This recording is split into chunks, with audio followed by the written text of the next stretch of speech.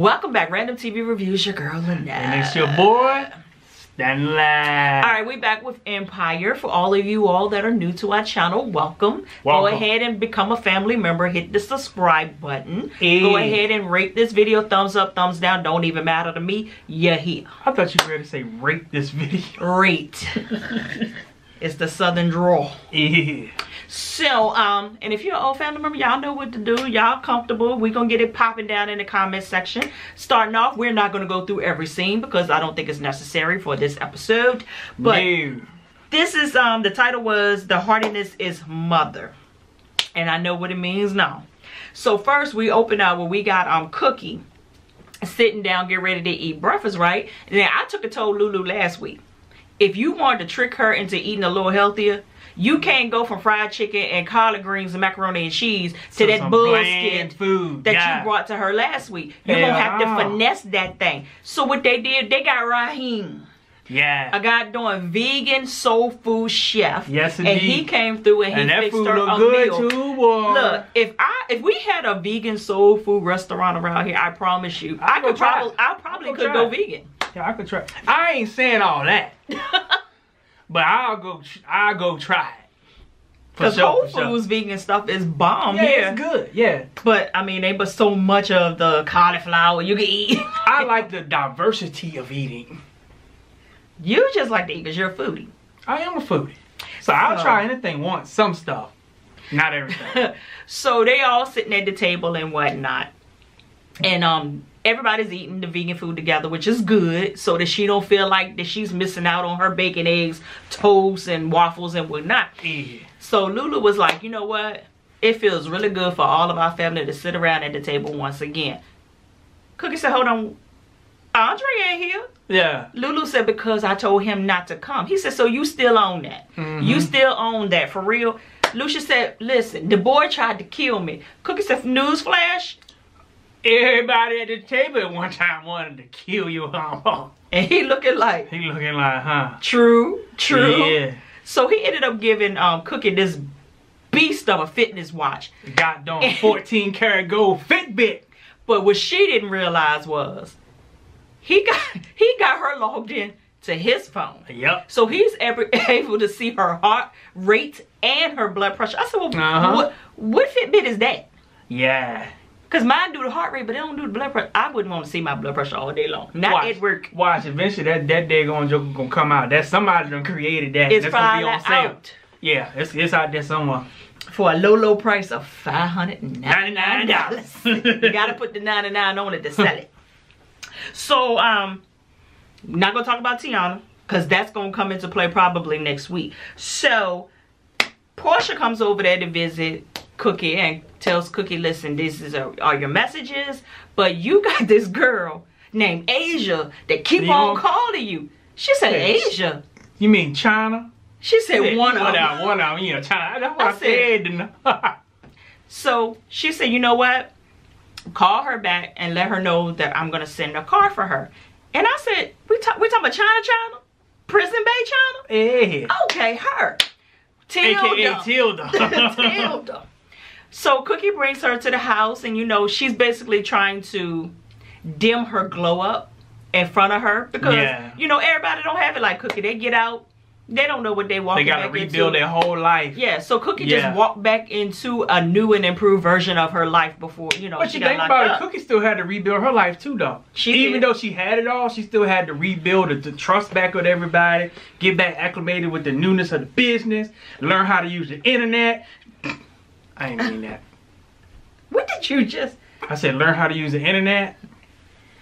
I didn't get it, but anyway, maybe it's just late. You know, sometimes people... Oh, they don't know anything. But now, today, they can get on Facebook. They can get on Instagram. They just...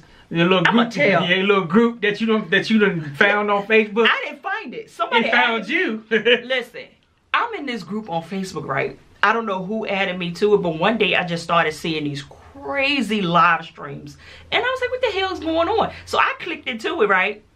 This is a rabbit hole, sorry. Yeah. And I clicked into it, right? And it's called Room Something. I ain't telling y'all the name of it, because which I ain't gonna do. When did the prison inmates start going live? Yep. Live in there smoking weed. What, they in there drinking too? They be drinking.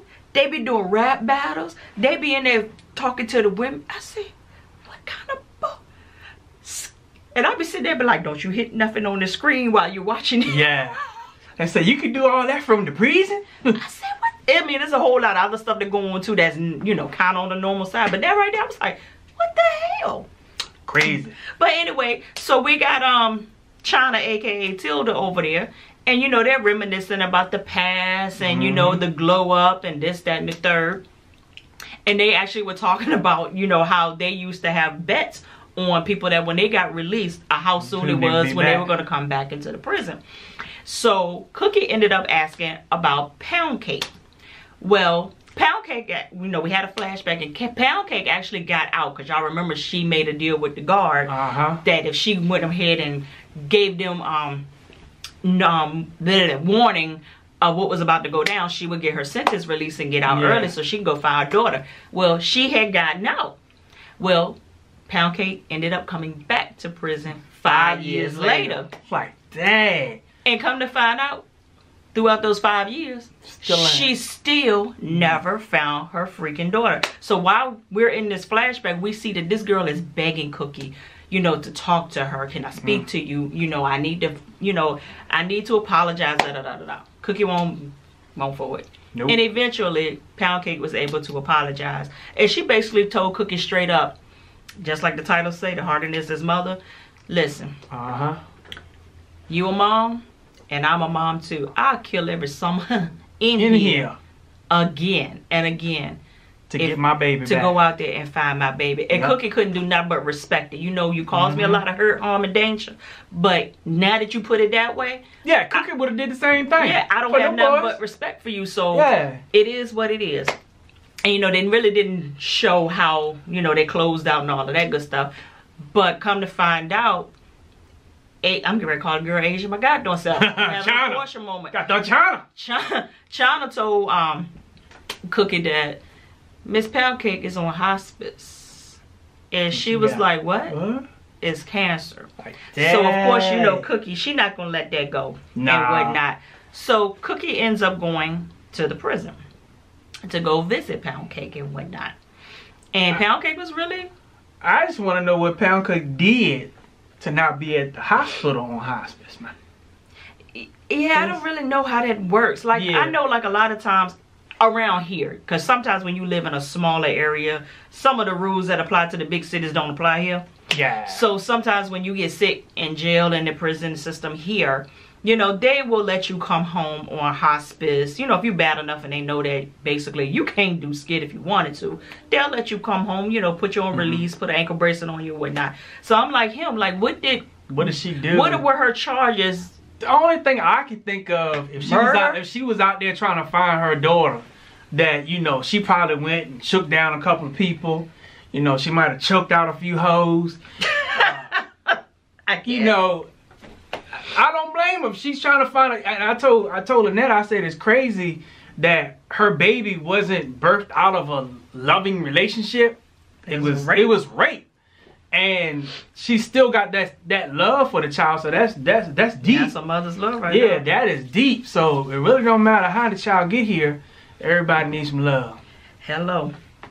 So, you know, J said, right? I need love. He said he needed with a big head self. So, and so, you know, Pound Cake was kind of, you know, excited and kind of shocked that Cookie came back in here. She said, Cookie, I've been shocked too. You always told me you would never come back in here. So basically, they let her know right there, that girl loved you. If she came back to the prison where she had hell to pay, and you were part of it, she really does care for you. And Cookie went on with the, you know, when people sick, you try to be nice to them. Yeah, like, so you look good, man. She said, I know I'm about to die. Yeah, I'm about to die. Because Cookie, you sitting up here starting to lie to me.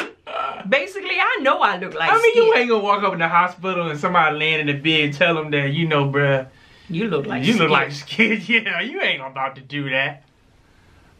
Huh? You did that? I would. No, you Yes, I would. No. Yes, I would. Yeah, you a true fiend, but you ain't that much true fiend. I would try to avoid answering it, but if somebody asks me how they look, I'm going to go ahead and tell them. No, I'm just talking about just walking in and telling them. No. Because she ain't asked Cookie how she looked. Cookie just went there and said, yeah, pound cake, you looking good, girl. Yeah, if you don't ask me, I'm not going to tell you. But if you ask me, I'm going to tell you. Like Bernadette say, I'm going to tell you. You're going to be like Madea, be like, you got nice shoes. So them hospital slippers are bombed out. Baby blue looks good on you. Man, that's... So, we're going back to like the Andre scenes and whatnot. And Andre actually had the paperwork to show his father. Andre is the skit, man. Now, ain't he? You can break down what happened because I don't even remember now. I don't care if Andre is bipolar, crazy, schizo. The boy is smart.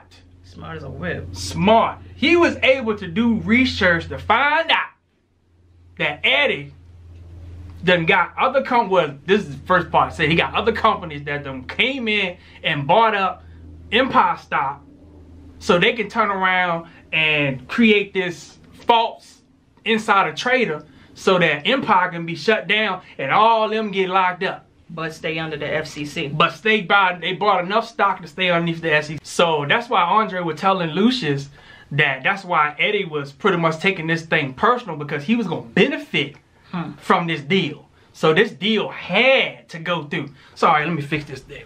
I was looking at it. I said, yeah, we're a little cricket here. We back. We can do that. We can do that with our family. You know, we ain't got to be bougie. Yeah. So yeah, he was benefiting personally off of it, because we're going to find later on that this ninja is broke. Way broke. And when you broke, you do some desperate stuff.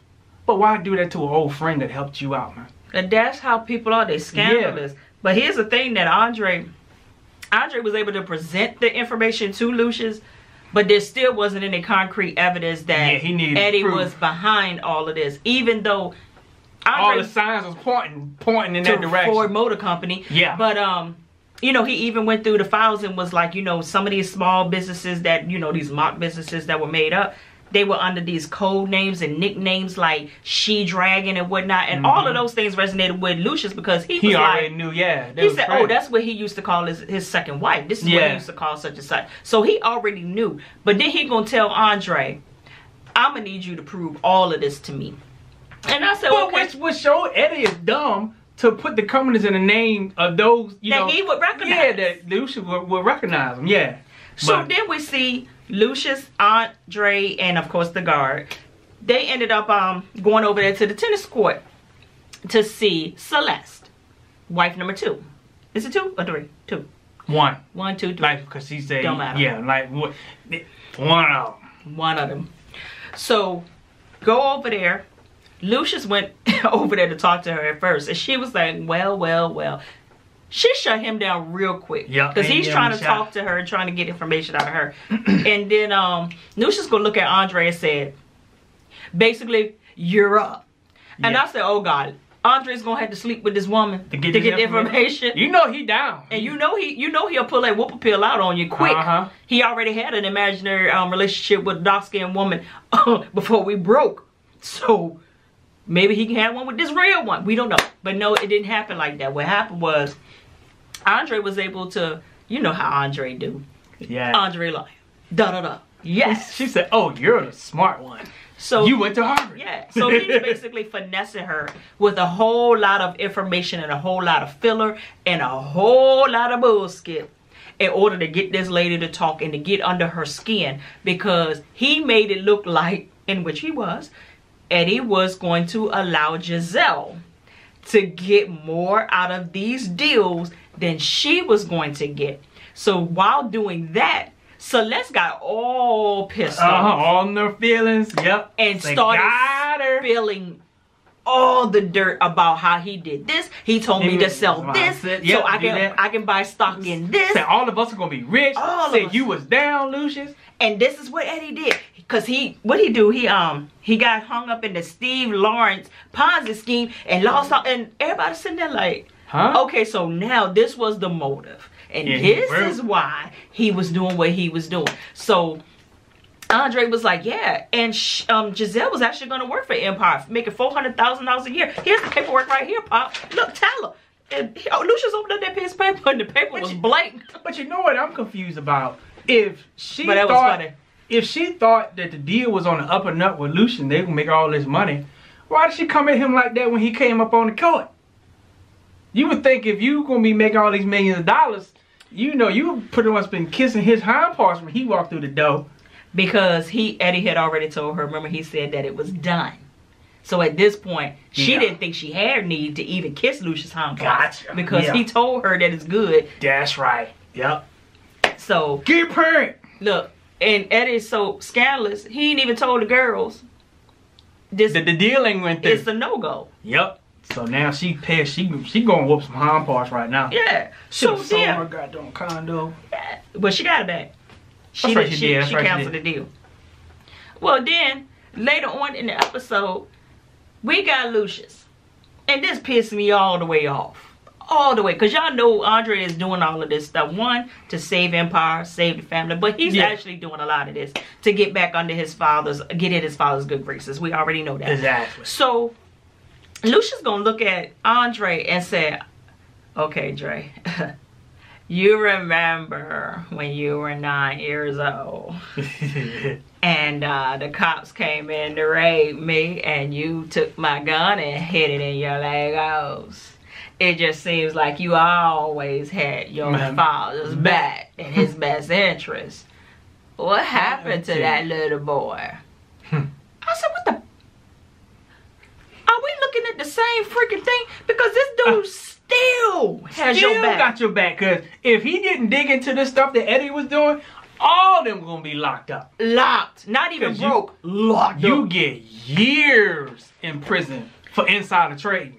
So Andre looked at his daddy just like this and said, March 22nd, 2005, 11:37 a.m. I was diagnosed with bipolar disorder. And from that day on, yes, you looked at me like I was damaged goods, like something was wrong with me. And Lucius said, well, it is something wrong with you. You are damaged goods. Andre looked at his daddy and said, but what about you? Yep. You're damaged goods too.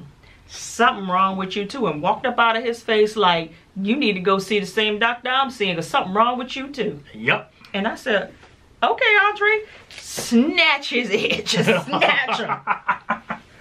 So then we got this white boy. White boy from Chicago. It's Eminem #2. That's exactly what I was thinking. Yeah. But Eminem's way up here. Yeah, that's why I said Eminem #2. Yeah. Eminem is white, black like these. Yeah. This boy is white like this. Yeah. So he up in there and Shine was telling Hakeem, said, hey, got this white boy from Chicago. I want you to mentor him, bring him up the ranks, da-da-da-da. Hakeem basically looked at the white boy, was like, I ain't in the business of saving lives. So ended up happening was, white boy had walked by while Hakeem was playing with his beats and doing whatever he was doing, trying to make some new beats out of some old beats, you know how you go.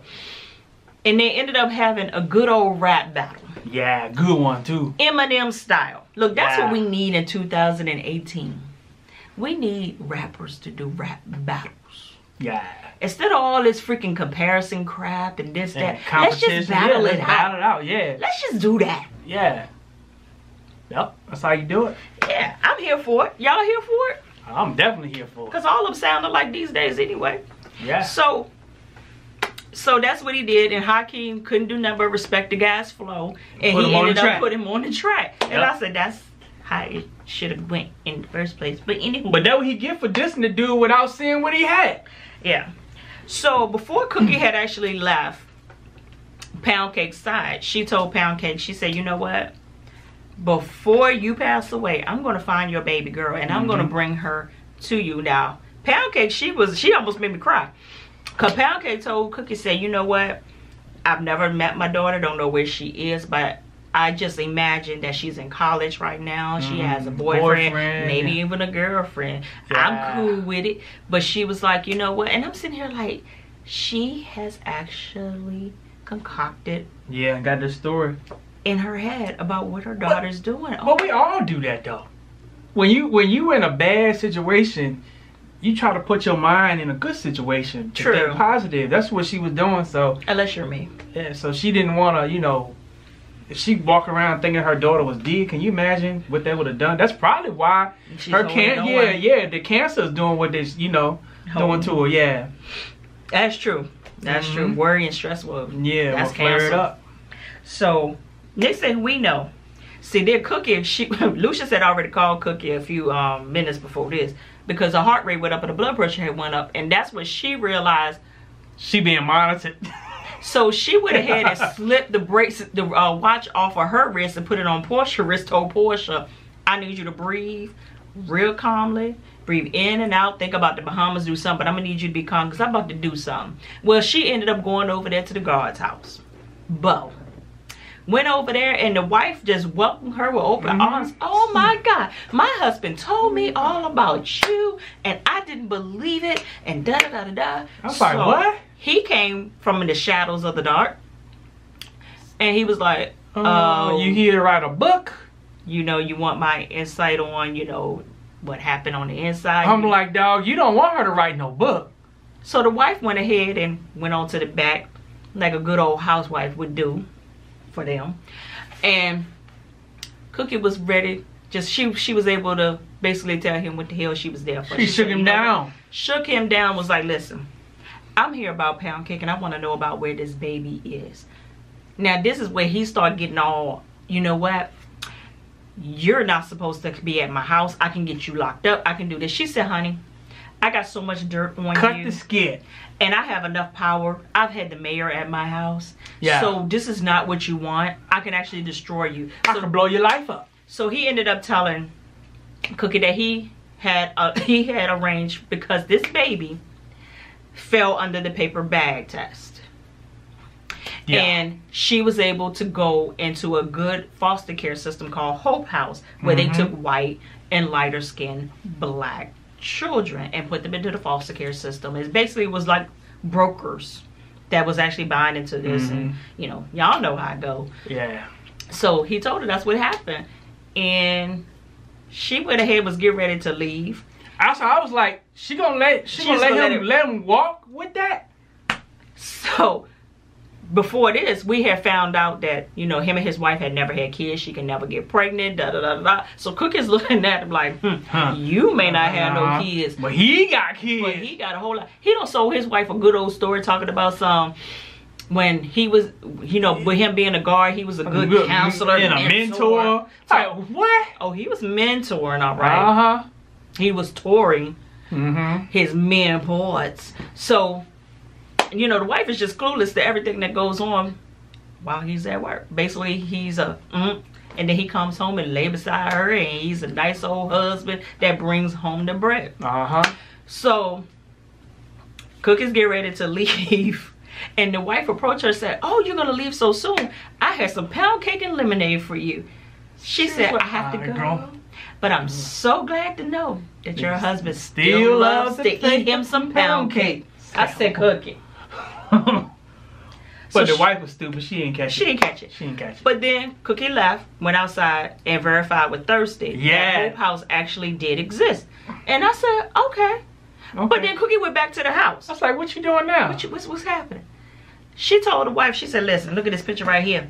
Your husband raped women in that prison. Many of them. And he actually does have children. And one of them is by this woman here named Pound Cake. You gotta get out while you can. You need to get out while you can. Give me some information. She's like, He rose up and basically deads that situation. But Cookie she did what she was supposed to have did. Yeah. So that's why she didn't blow it up in the house, because she wanted to go verify with Thirsty first that the place existed. So she was able to throw out some real facts. So the wife would, you know, when she settles into herself, she can go research for herself, and then she'll be like, oh, she ain't lying. Nope. So that's what you got to do. Hit them with something to make them think and make them go search for it. Exactly. So that's what happened there. We never got to see this baby because I'm sure this is about to come up soon. Yeah. Well, hopefully the next few episodes. Yeah. So what else happened? Jamal, which I wasn't going to talk about, but I guess we have to because of the ending. Jamal, ain't nobody feeling angry Jamal. Ain't nobody feeling shoot him up Jamal. Nobody wants anything to do with Jamal. So Tori don't relapse and everything, y'all. Tori gave him the bright idea. Like them mugs M&M's, boy. Because Jamal was like, if I can get my music in front of the right audience, I can make them listen, I can make them enjoy it. But who, when, what, why? Tori was like, okay. Basically, I can make that happen. Yeah. Well, instead, they ended up going to a club. And they ended up you know how y'all do? Get the DJ to play this track. Yep. Anonymously. See what everybody's doing, what they vibing to. So basically, when Jamal comes out with his name on it, it's gonna click and they can identify it with that night, and the word is gonna spread. Yep. Good job for you, Tori. It worked. Yep. So then at the end of the episode, you know, Lucius comes back home. He's talking to Cookie about his day. She was real short with it. So immediately he was like, what's going on with you? Cookie said, listen, today I visited somebody that's dying and another one that's living a lie. This whole health thing, you know, you want the old Cookie back and, you know, want everything to go back to how it was. But I don't want to go back to the way it was. Different. I can't do this no more. I can't do the lying, the deceit, the evil. Yep. I can't do you the way that you do you. We need to be partners. And we need to ride this thing together. You gonna have to be straight up with me, or you not gonna be able to do nothing. Lucia said, hold on. I thought you was about to break up with me. It did sound like that though. I thought she was gonna say, it did sound That's usually how people end it with you too. So she basically asked him, you here for this or what? Because I want to be better. And I have to do better. And he said, I am better. You are my better. So now, are we gonna get jury duty Lucius? Huh? I still don't trust him though. I don't trust him either. I don't trust him. He'd do anything right now to get some of them cookies. But I guarantee you when come time to get some of them cookies, he ain't gonna be monitoring her heart rate. And she ain't been clear to handle 6. Cookie been running around these streets. She been running around, still doing business, shaking people down. I can't even be mad at it though. But it was a pretty good episode. Not a lot happened, but I think that we're on a good pace. Thank God that this part of the season, we seem to be on a really good pace to getting some skit taken care of. But where's Cookie's mama? Yeah, where's she at? We need to show up. Where's Alfred? I'm gonna say this right here. And don't y'all talk about us. We just saw Proud Mary this weekend. We're not going to talk about it. But it was a good movie. Yeah, we were super late. We were super late. It was a good movie. And it so much reminded me of Cookie and Empowerment. It's Cookie on steroids. It was so, that ending just took me all the way out. Yeah, that was a good movie. Yeah, that was a good movie. So if y'all haven't seen Proud Mary and y'all were like, you know, just another movie you'll see at a later time. Yeah. See that. Yeah, see that. That's real good. There's ways to see it now. I'm just saying, straight from the VA. The Dirty Dirty South.